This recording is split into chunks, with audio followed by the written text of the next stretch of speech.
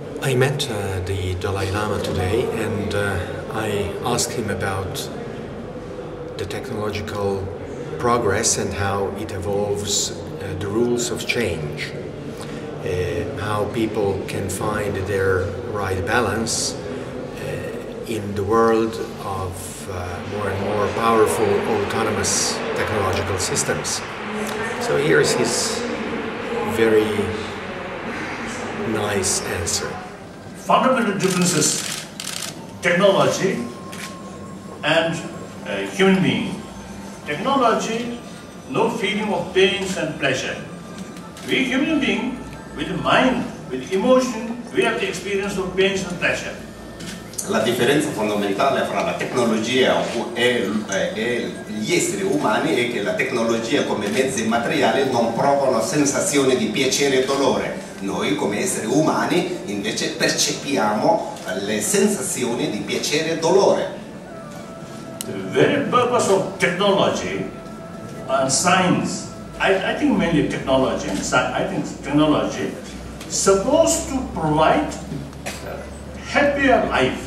E lo sviluppo e tecnologia in realtà sarebbero serviti proprio per garantire, per aiutare a realizzare all'uomo stesso di realizzare la felicità e eliminare la sofferenza.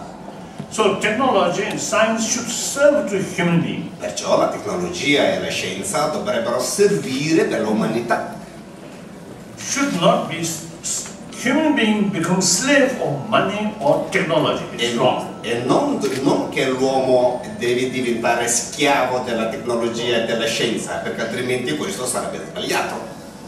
So therefore, generally modern education not adequate regarding the promotion or keeping our inner values. In generale l'educazione moderna non è completamente corretta perché manca la valorizzazione del valore interiore. So that's why I am telling my friends, now we need more pay attention about our inner value. Ecco perché io da sempre dico che è importante prendere in considerazione e valorizzare il valore interiore umano. E secondo me è veramente necessario. I think one day the part of our brain which brings feeling should remove.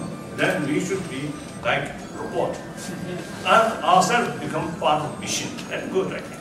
Se un giorno una parte del cervello che sarebbe responsabile per il dolore, ecco allora a quel punto possiamo togliere quella parte del cervello che è responsabile del dolore, così noi muoviamo esattamente come un robot.